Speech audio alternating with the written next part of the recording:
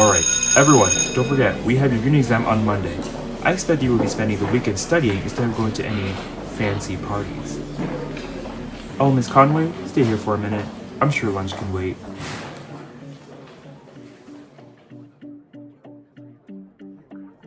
Do you know why I called you over to my desk, Conway?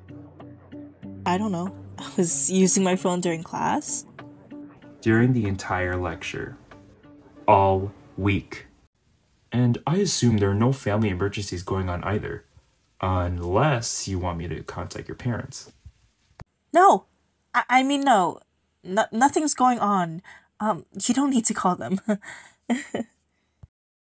I would hope not. But if something is happening, you know you can talk to me, right? Yeah. Wait, what? Last year, in my law class, you were an excellent student. You openly participated in class discussions, and you were in the rugby team. Sometime during the winter, you stopped participating and became more quiet. Your grades began to drop, and my wife informed me of your resignation on the team before the spring playoffs even started. Why does this matter? It was last year. Because as much as I told you to hold more restraint and to be careful about what you say, you refused to let your thoughts go unheard. Now, I don't see that same passion that once was. Raylan, you are a senior. You will be an adult soon. Early college applications will be due by the end of this month.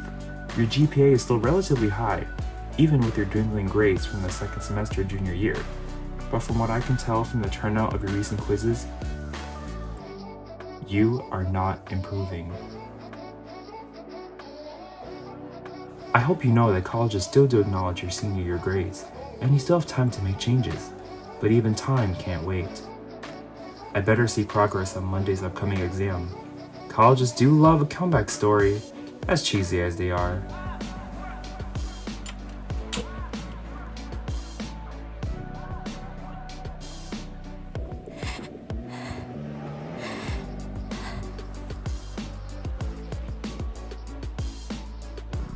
Hey, guess we don't have enough time to sneak off campus for lunch.